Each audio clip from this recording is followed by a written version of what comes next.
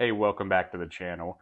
Today we're going to be talking about my 5 favorite Home Assistant integrations, and we're not going to be talking about any that are hacks. That's the Home Assistant community store, and certainly no cloud.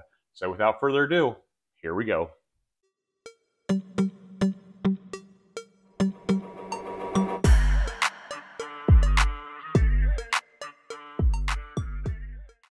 first one we're going to talk about is the Tesla Powerwall integration. This is a local integration utilizing our Powerwalls and allows us to see information for our solar as well. So on the surface, it doesn't sound that exciting, but the integration with Home Assistant is superb. I really like it. So there's, different entities here for each of our Powerwalls, as well as the overall home, processing and what's going on with the energy here. So within those, you can go into the different devices and look at different entities. So I'll just go to the overview of all the entities, and there's 68 entities for 4 Powerwalls plus the overall home that we have set up. And for the most part, they don't really look overly, interesting.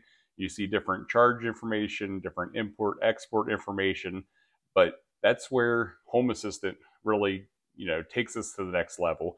So I'm going to jump over to the energy tab and let you see what that looks like for this integration.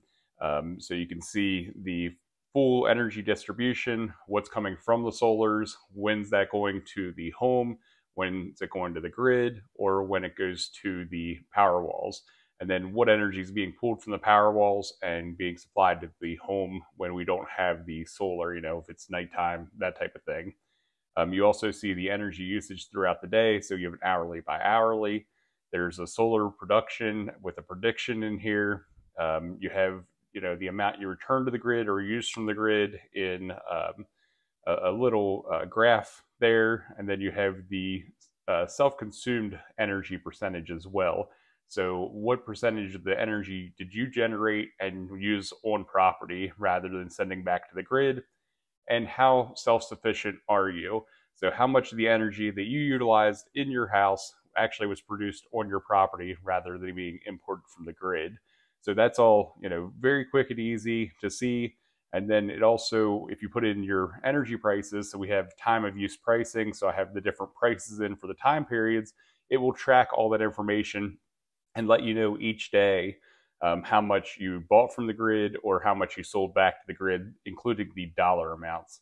So this right here, this dashboard for the energy, is really what pushes it over the top for me and gets it into my top 5 integrations within Home Assistant. It's just that level of detail, not to mention some of the automations we have there, like when the power goes out, we can track that within our home, get notifications through Home Assistant, announcing on the Google devices, and whatnot. So definitely a great integration and one of my top 5. So number 4 on my list is the HomeKit device integration. And we're not huge on buying the Apple HomeKit devices throughout our house, anything like that. But I will say it gives you a solid set of performance and it keeps everything local. And again, that's one of our goals here, is to keep everything local, keep it off the cloud. So utilizing the HomeKit integration with the HomeKit device, then you have that local execution on your devices that you purchase there, and it opens it up to some of the device types that aren't, readily available in a local integration, otherwise in Home Assistant. So the good example that I have here is our garage door openers and the integration here, so we can open garage door 1, 2, or 3, and that's local integration here. And I did make a video about this one, so if you want to see that, it would be up top here. I'll put a card up there, and you can click on that and watch that video. But definitely the HomeKit device integration is key to making sure that you have those, peripheral integrations that are locally executed and don't have to go out to the cloud, because Apple HomeKit has a lot of devices. Some of them are a little bit pricier than the other local integration devices, but definitely worth the money when you need that execution and reliability to always occur as you expect. Coming in third on my list of integrations in Home Assistant that aren't hacks or cloud-based is the Lutron Cassetta integration.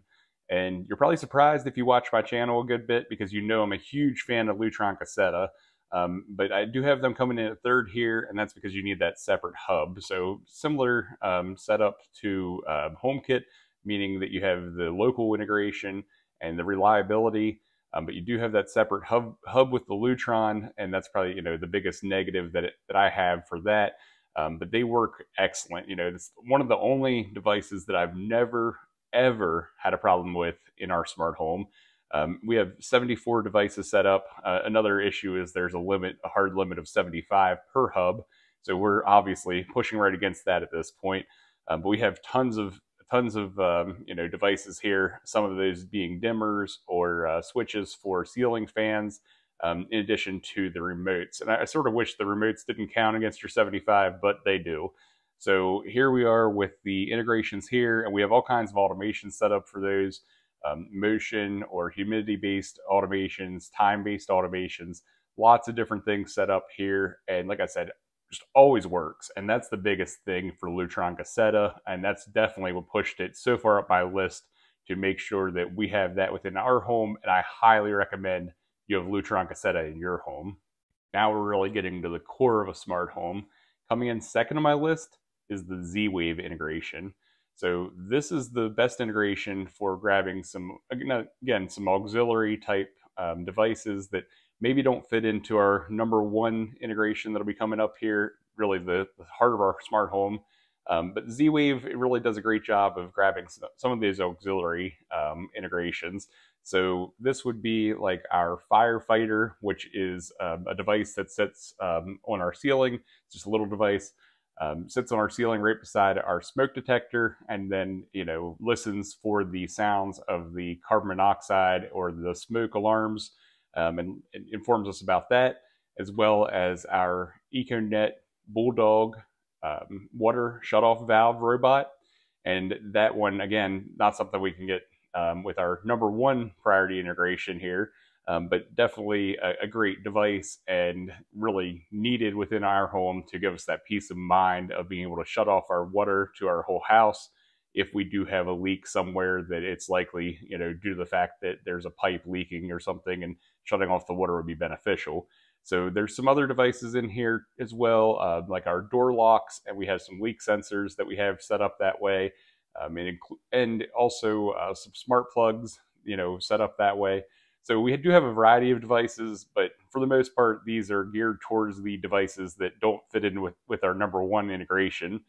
And our number one home assistant integration within our smart home, and should be yours as well, Zigbee, of course.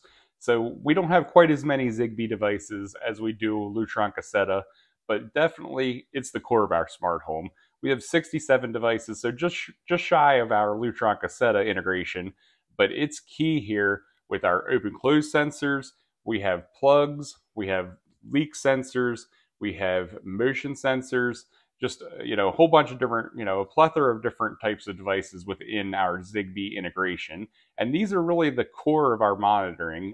The open-close, so if a door opens or closes, or a window, garage door, when we used to use those instead of the Meross, we had all kinds of integrations with those.